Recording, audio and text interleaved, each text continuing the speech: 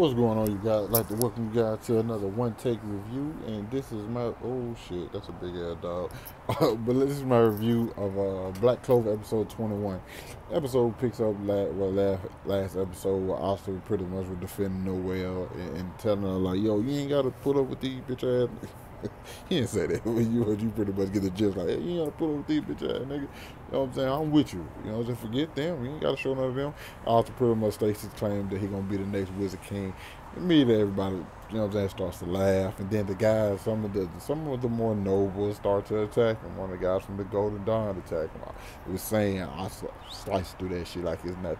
Then guys from the Silver Dawn start to, the Silver, the from the what's it, Silver Wings, Chicken Wings. I don't know, the Silvers. They attack, slice through their little shit too.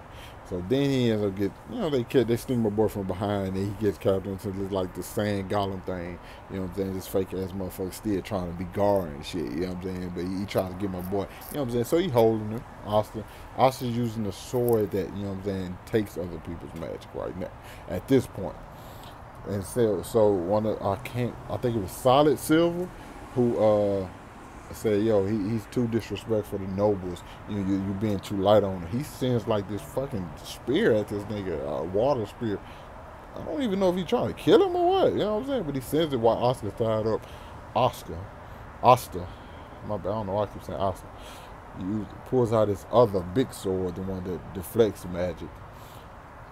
Bings that motherfucker and dishes it right back to him. Drops the bitch ass nigga right on his fucking knees.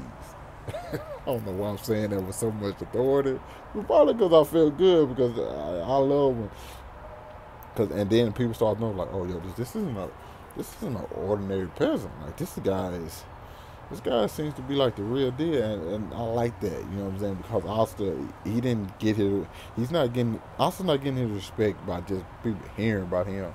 He gets his respect by you seeing what he got to offer. Like he's not, and no offense to but a lot of people keep hearing like, is the peasant with like the 4-leaf clover.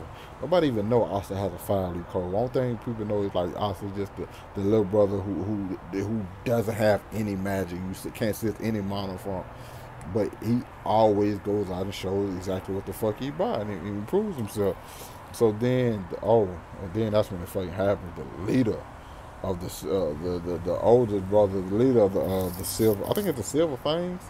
I don't know, but it's gonna be Silver Fangs for the sake of this review. It's so many fucking Magic Knight groups and shit, and so many different characters they introduce, and it's kind of hard to remember all of them.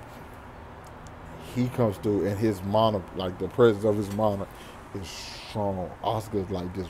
Oscar can't feel mana, but he can feel like the pressure from it. You know what I'm saying? Like it's just like a natural pressure, and he realized like, yo, this is a leader. This is different from when I felt Yami's, but this one is cold. You know. And then another the member of the Vermilion family, he's like, yo, why are you tripping?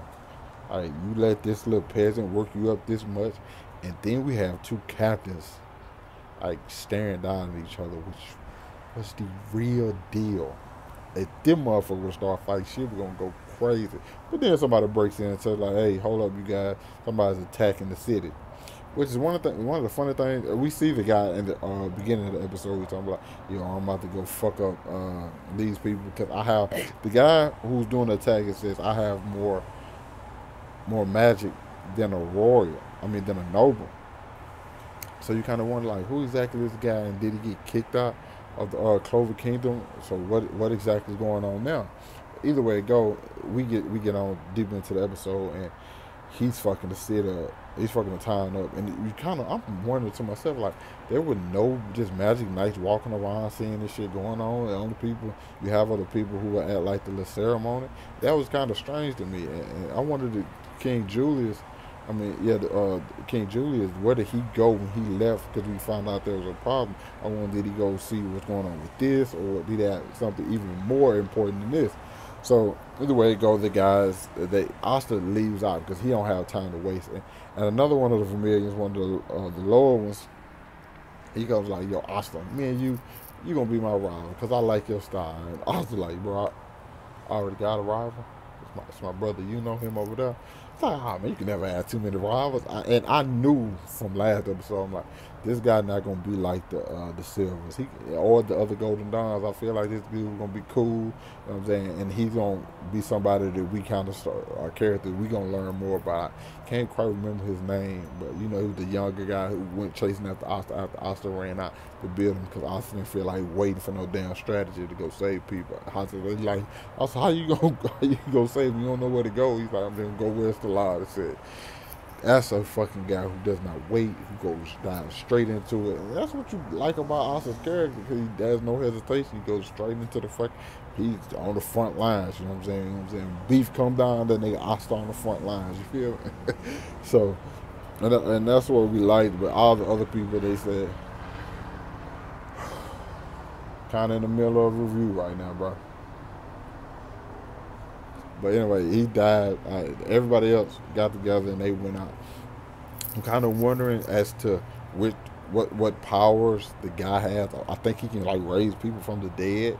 It seems like that's what his power is, because oh shit, that's rude. The guy who's lifting all these people up, he just seems like he raising up dead bodies. I don't know if the people he kill them and then raise them back up from the dead, or these people just so happen to be buried in the city underground, you know what I'm saying? And plus, they're like zombies, you know what I'm saying? So that's like a zombie episode where like we going trying to take out these people, and one guy got a hole shot in his chest, and he getting right back up. I think I seen one guy get knocked down, didn't get back up. The other guy got his head blew off. It's typically how you kill zombies, you pretty much blow their head off. So I wonder, is that like his magic power, and what kind of magic power is that? You know what I'm saying? What category does that even fall on, as far as like the different types of magic? Hopefully we explore that a little bit more. Another thing that I didn't get into last week on my review is that the fact that, do you guys remember when the Magic King held Asta's sword? Asta's sword took some of his magic, and this week he took some. When he was slicing through the different magic he was getting attacked with, I'm pretty sure that the smaller sword was taking some of that magic in as well, and he hasn't yet to release it. It's gonna be some. Listen. It's a guy who hasn't had no pussy in about 5 years. Motherfucker got some pressure build up, and so when he let that motherfucker loose, it's gonna explode on some shit. Damn, it might take down the whole Wizard Kingdom by his damn self. But I hope they just don't forget about that. That's one thing I hope, that they just don't let that, because it's happened. It's like it's already stored up in the sword. I just ready for Asta to let it go. Hopefully, let it go next week. Maybe we gotta see how tough this dude really is. He has more power than a noble. But Asta done fought Mars, who was like a fucking crossbreed. So it should be fun. You guys let me know what you guys think down in the comments, bro. Hit that like button, subscribe to my channel for more Black Clover reviews. Cause I fuck with Black Clover and I fuck with my nigga Asta, bro.